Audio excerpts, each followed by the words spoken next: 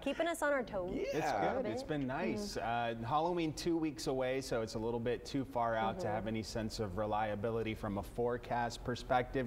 Guaranteed spookiness, though, I'm pretty sure. Yeah. 2 weeks from now.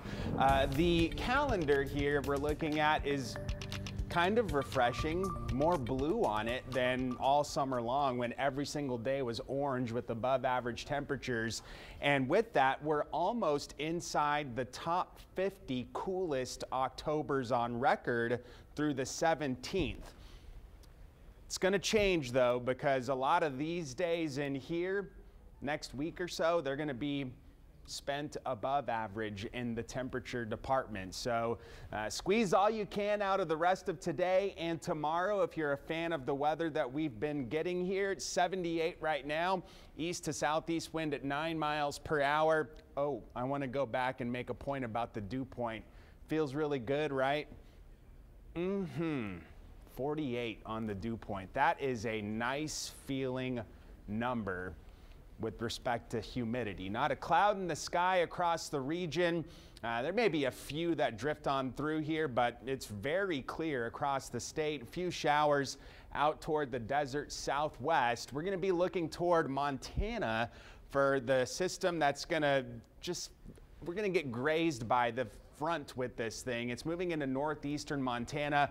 That works toward the Great Lakes. It does send a front into Texas Thursday, Friday, but by the time this front gets into South Texas, it's really going to lose a lot of its cool properties in terms of temperatures, and it's not going to change or alter our outlook for the temperatures. Are going to stay very warm through Thursday and Friday. Not only that, but we're going to get more humidity in place. High pressure in the Gulf going to send in south winds at the surface into the weekend, and then up higher we're going to catch some moisture from a tropical system in the Pacific. So that will stream in over the weekend, and we will get cloudier because of it. So tomorrow, another sunny delight. More humidity bumps temperatures overnight into the middle 60s, and with that south wind coming back, we're going to be in the low 90s this weekend. Overnight lows getting closer to 70 by Sunday morning, and that's a direct function of increased humidity. The muggy meter will be going up steadily each day this weekend. Not going to resemble mid to late October. It's going to feel more like summer out there this upcoming weekend. Tonight, though, nice. If you like cool weather, the 3 C's, 56 outside, clear, calm, and cool.